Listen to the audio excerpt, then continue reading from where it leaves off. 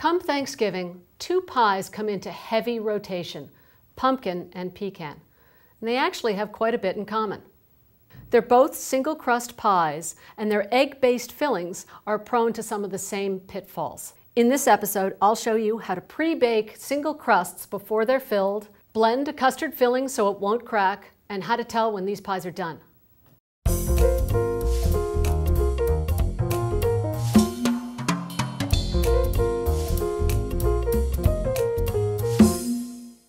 Blind baking is key to some of my favorite single crust pies, like pecan or pumpkin.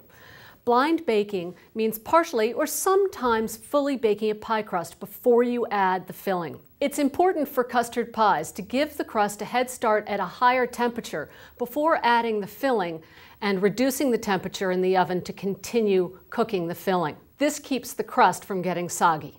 So before we start the fillings, I'm going to get this crust into the oven to blind bake. I've rolled out the dough and fit it into the pie plate, just as I did for the double crust pie.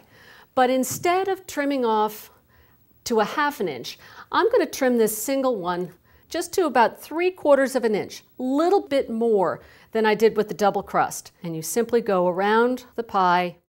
Crimping this pie is very similar to what we did on our double crust apple pie. As you can see, I am rolling, but I'm not pulling the dough. That can be problematic and cause some shrinkage. Okay, now we're ready to crimp. My favorite crimping technique is, I think, one of the easiest ones. Just very simply, put 2 fingers on the outside of the crust and put your index finger inside and gently push the two together. Forms a little scallop edge. Nothing too severe, nothing too pointed. I'm also being careful that I don't push the dough into the pie plate, keeping it, again, on top of that nice rim. Okay, now the crust is ready to go into the fridge or the freezer and chill it until it's nice and firm before we're ready to blind bake.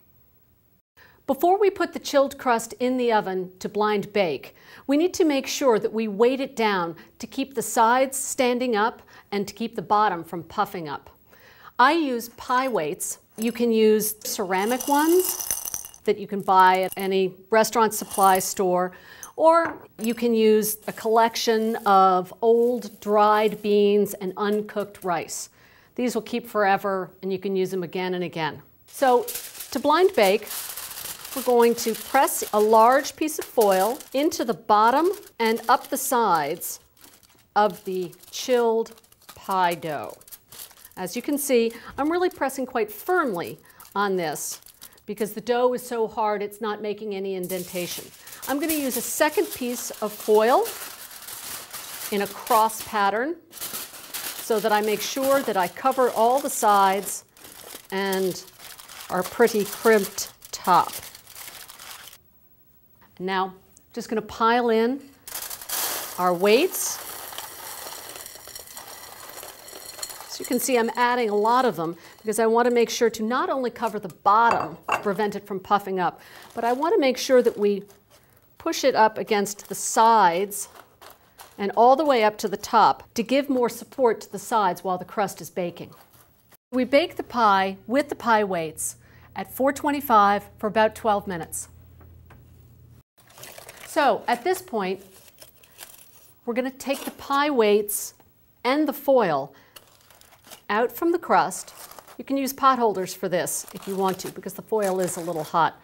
Pop them, foil and all, back into a bowl or a container. This crust is for the pumpkin pie. So before I put it back into the oven to get some nice golden color on the crust, I'm going to add a ginger praline layer to the bottom.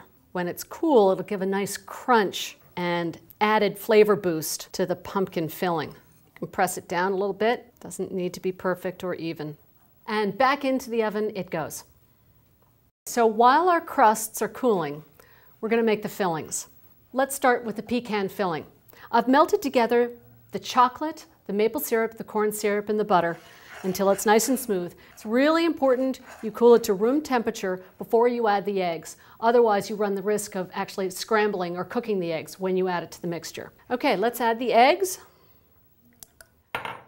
And the Kahlua. It smells great. And we're going to whisk this together until combined, well combined, but not over whisk it because we don't want to aerate the mixture for fear of puffing up the filling too much while it cooks. That can cause it to crack.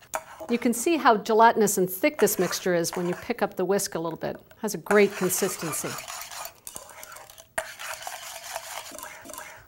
This looks like it's good to go. Just going to pour this filling directly into the crust, scraping to get all the good stuff. And now I'm going to scatter over some toasted and cooled pecan halves.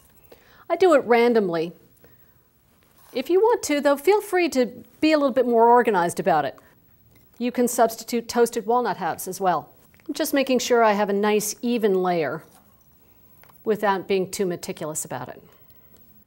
Okay, now the pie's ready to go back into the oven. We're baking this pie at 350 degrees.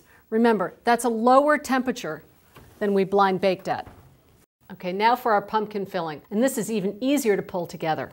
Start with canned pumpkin puree. This is not the seasoned pumpkin puree, just plain pumpkin. Brown sugar, flour, salt, and my spices. I'm adding cloves, cinnamon, and ground ginger. Pretty traditional pumpkin pie spices. So now we're just going to whisk these ingredients together until they're well blended and there are no sugar lumps remaining. There we go. That looks great. Now we're going to add our eggs, heavy cream, and vanilla extract. And we're going to whisk this together too. Again, we don't want to over whisk because that will cause the eggs to aerate, which can ultimately lead to cracking once it's fully baked. We do not want to use a handheld mixer for this or do anything more than just whisk until well blended.